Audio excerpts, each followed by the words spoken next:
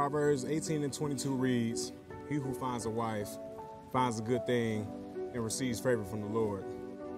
But what if the good thing, my wife, found me?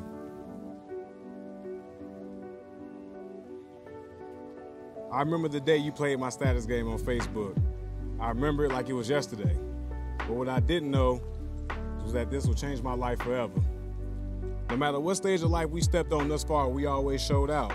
We battled adversity, all odds, long distance, sometimes each other. But in the end, we chose love overall.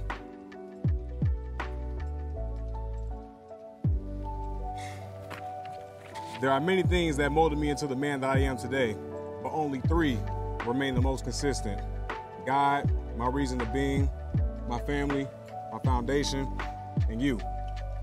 The first person I've talked to every day for the past 7 to 8 years. The one person who is there when I have no one else to turn to. The person that loves me for me before I accomplish anything. The person who guards my weaknesses and allows my best self to shine.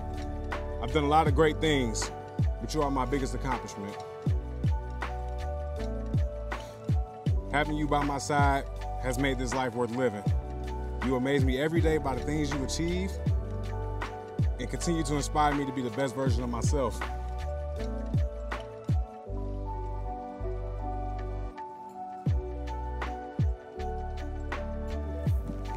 You and I love to set goals, and we have such strong motivation for our own future and for each other's. We've had times where people didn't see our potential, and we always reminded each other that one day somebody would notice something special about us and give us the opportunity that we needed. We always reminded each other how special and valuable we are, and to never give up on ourselves when we felt so low. We've watched each other grow up, and I'm so happy to be a part of your journey. You make me so proud conquering your fears each and every day and going outside of your comfort zone, and you provide me with the courage that I can also do those things. You motivate me to be the best version of myself, and you hold me accountable. You know how to put a smile on my face when I'm having a bad day, and you make me feel safe. I'm so thankful to have someone who's not only handsome, but who's also very intelligent, respectful, and very hardworking. And I know one day you're gonna make such an amazing father, and I can't wait to take care of you as your wife.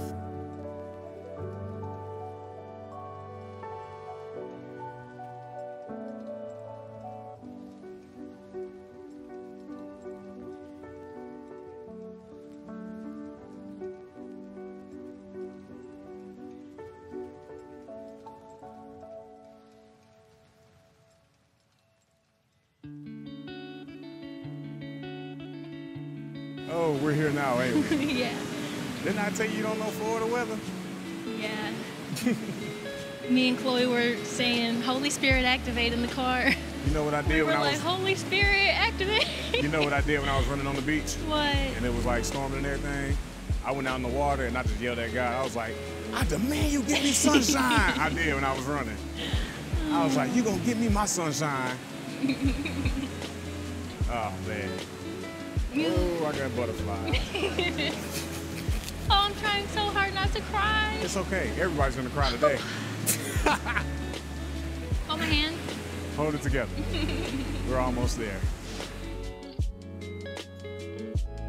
I vow to always to protect, to provide, to support, to love, and to elevate you. And in times of friction, adversity, and disagreements, I vow to preserve what makes us great. And I'll always choose my better angel to fight the good fight. I vow this to you through the best of times and the worst of times. You can always count on me. I love you.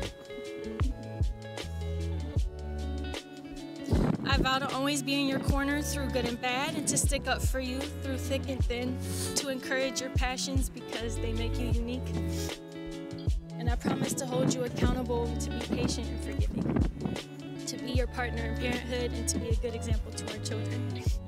I promise to have a job to live and to not live my life to work, and to be your best friend forever. By virtue of the authority vested in me under the laws of the beautiful and sometimes a little rainy and cloudy state of Florida, I now have the privilege to pronounce you husband and wife. Ryan, you may kiss your beautiful bride.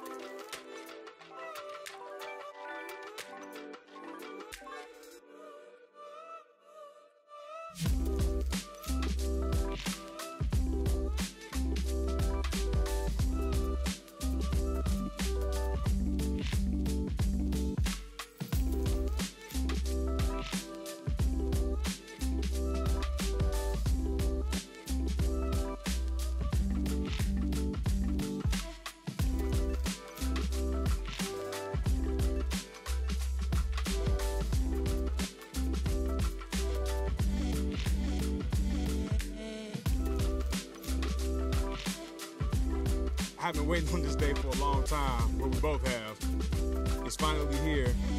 And even though we've been in a long time, this is just the beginning.